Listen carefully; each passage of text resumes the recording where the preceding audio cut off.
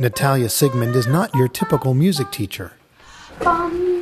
Every child is born with a certain level of music aptitude. She somehow brings out the musician in all of her middle school students. Our job as a music teacher, as a musician, as a person, is to develop that aptitude to its fullest. Ready and sing, Joshua fit the battle of Jericho. But her musical journey did not begin in the U.S. Her training started at a very young age in Moscow. When I started learning music in Russia, I started when I was 7 years old, and I had a full curriculum of subjects. My main instrument, which was piano, music theory, which is something that students here don't get into until they're in college. So I actually, for 7 years, was studying a curriculum that would be similar to part of the curriculum that I was encountering at Temple University when I started taking classes there. While in college, Natalia began studying a music learning theory developed by Dr. Edwin Gordon, a theory that she uses in her classroom every day.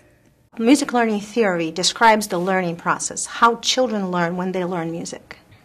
Music learning theory describes the learning of music as similar to learning of language, because language and music are both oral. One of the cliches could be that children need to know the lines and spaces, and they need to know that the first line in treble clef is E, and every good boy does fine, and that becomes very important in teaching music. However, that doesn't really teach music. It's similar to learning alphabet before being able to speak.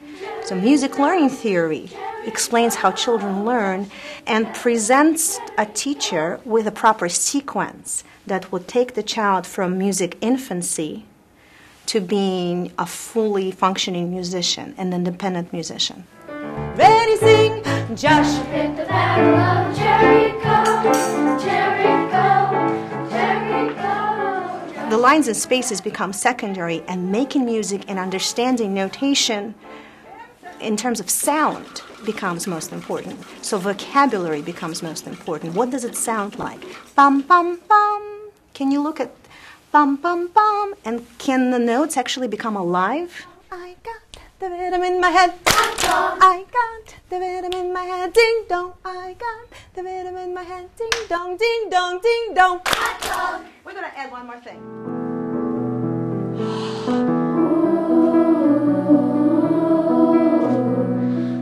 Natalia also started the Music Makers Chorus as an after-school program.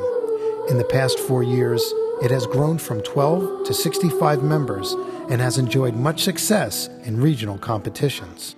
What you saw today was a very intense rehearsal preparing us for a formal performance.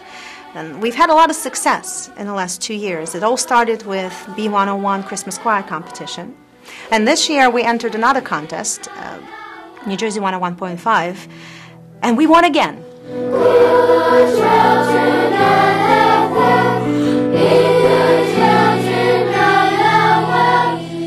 Music to me is like basically my life. Whenever I'm like feeling down or whenever I'm like out riding my bike or something, I'll start singing. And sometimes when we're taking a test, I'll start singing and people will be like, "Stop singing." And I'm like, "Oh, sorry." Go ahead and sell me out and I'll lay your ship bare. See how I Miss Sigmund has changed probably my whole life. I've had most opportunities because of her. If I don't have music, I'm just not me.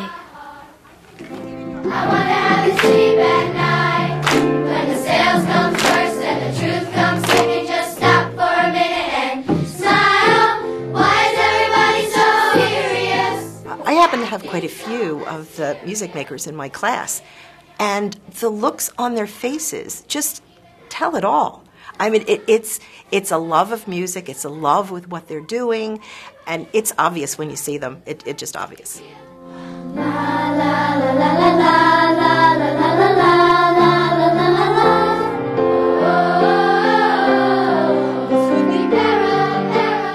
There's anecdotal data, including the Mozart effect, that music can make you smarter.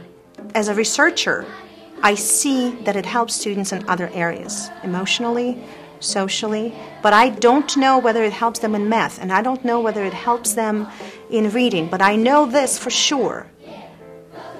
If you're going to be in a rich environment where brain is making all kinds of connections, that just has to affect other areas. It has to affect the whole person. And if it affects the whole person, then it absolutely affects everything else.